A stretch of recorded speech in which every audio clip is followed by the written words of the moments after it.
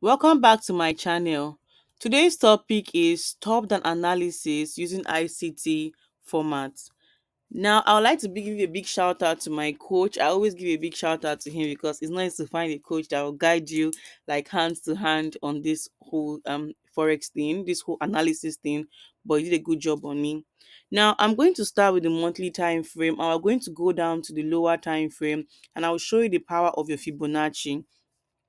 We're looking for four things in the market, how we're doing our total analysis. The first one is time and price. Second one is the higher time frame order flow will give us a direction on what the market is going to do next. It will help you to know what the market is going to do next so you don't enter a dilemma or get confused on how you analyze your chart. The third one is liquidity. We're looking for the next drawn liquidity, either buy side liquidity or sell side liquidity. And the last one is institutional reference point, your order block, mitigation block, fair value gap, liquidity void, and the rest. Now I'm going to start with 1 month. On 1 month time frame here, I can see a break of structure here. I like marking it with the body. I mark my break of structure where the body starts from. That's the break of structure on 1 month. But if you look up very well, you will realize that the market was pushed down around this fair value gap here, and also there was a mitigation block here which reacted for the market. External range liquidity was taken, and the closest institutional reference point was what pulled it down to the main flow of the market. Now you're going to mark your order block here, but you don't really need it because it's 1 month, and measure the order block from the high to the low. 50% of that order block, sorry about that. 50% of that other block is what they call mean threshold. Is what we call mean threshold. That's 50% of the other block. And I'm going to delete this whole box because we're already in there, so don't make the chart so rough. Now, if I look inside here, I don't see any fair value gap. And if I go from here, from my low to my high, the only institutional reference point I can see in the word discount is my other block here and my mean threshold, meaning that market is going to come back up here to clear what? To clear this what? External range liquidity. So this higher place is liquidity for us, which I see is making us know that this is how we do our top down analysis. So I know in my heart and in my mind that market is going to pull up and take that. So I'm going to be looking for more of buy because 1 month is showing me a bullish momentum. I come down to 1 week. On 1 week, I am on a bearish scenario, and do not forget that this zone here has shown me that this is the mean threshold of 1 week.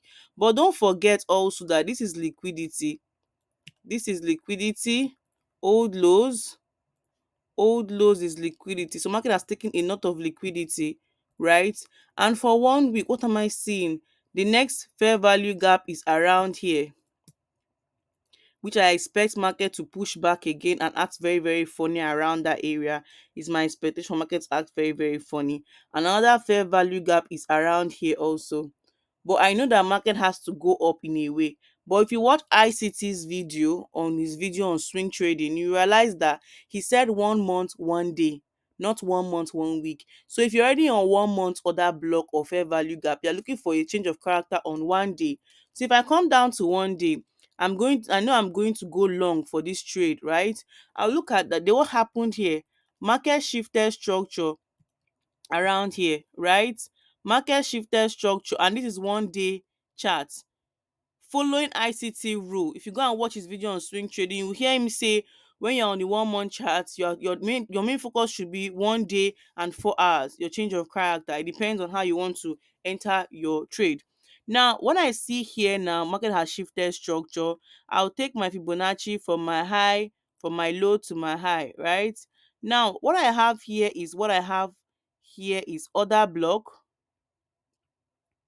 I have my order block, and I also have a fair value gap here, but it's in discounts, which I'll be a bit scared a bit. But if I measure my what? If I measure my order block here from my low to my high, right?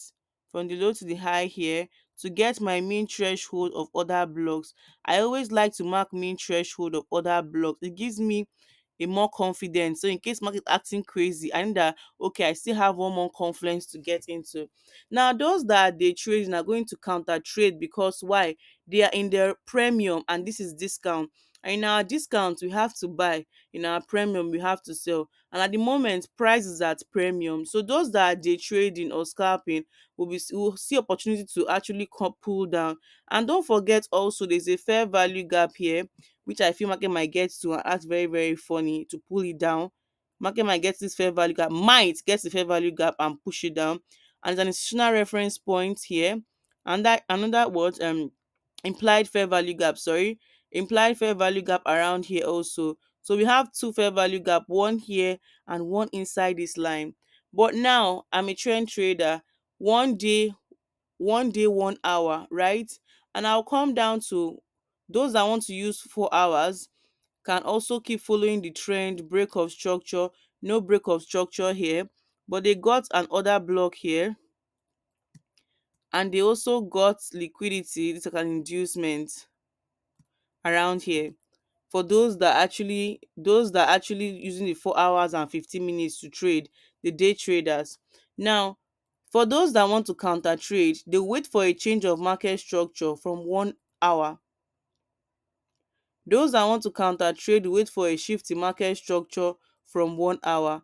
Don't forget the external range liquidity was being taken from 1 day, right? This is what the change of character, external range liquidity. And what happened? A change of character took place around here. A shift in market structure took place around here. And those that are counter trading will take their entry from this fair value gap inside here and target up as their stop loss. But what for me, I'm going to be waiting for market to get to. Okay, sorry about that, my trading view has frozen. Okay, so I'm going to wait for markets to get to the fair value gap, or I'll wait for markets to get to the what they call it, the mean threshold of the order block. I don't know what's wrong with trading views acting crazy. Now I want to show you how I'll get my entry. So I have a rule that 1 day, 1 hour, 4 hours, 15 minutes. That's how I was trained to trade, right? Now if I'm waiting for my 4 hour, which I was making that mistake before, I would have missed entry. But now I mark the 2 points I'm seeing here. I'm seeing a fair value gap and an order block here as my main threshold. If I come down to my 1 hour, right? I'm seeing what? I'm seeing that a swing point was being violated here, which signal to me a change of character, right? Those that some people can go as low as 15 minutes, they can go as low as 5 minutes to get a more and more refined entry. But those that are swing trading will just wait for this MSS to take place here. This MSS to take place here as a shift in market structure. Don't forget the rule. 1 day, market shifted structure, and we follow the trend, waiting for market to come in here, right? And what do we see?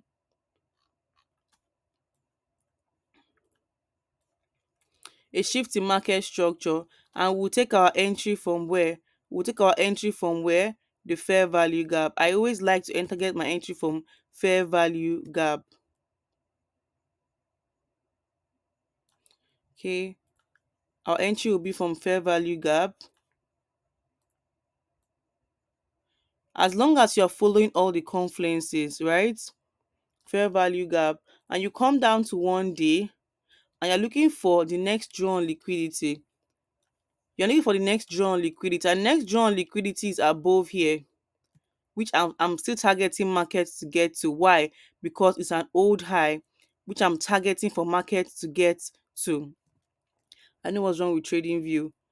So the trade is still going on, and that's what I targeted as my take profit around here. Because why? It's the next drawn liquidity. Since a change of character has taken place here, market to act funny here and market to act funny around here. You can see how easy it is, right? Even without it being this easy, you can go down to 4 hours. You can go down to 4 hours. And what are you looking on 4 hours? You are seeing what?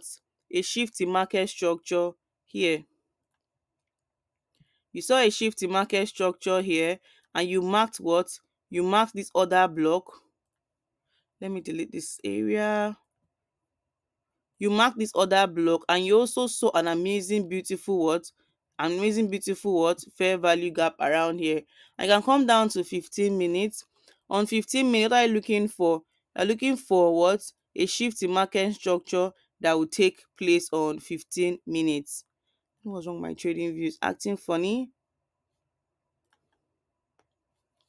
You're looking for a shift in market structure on 15 minutes. You'd have entered from here and gotten stopped out around here, another entry around here, and the last one now, which is around here, which the trade is even currently on.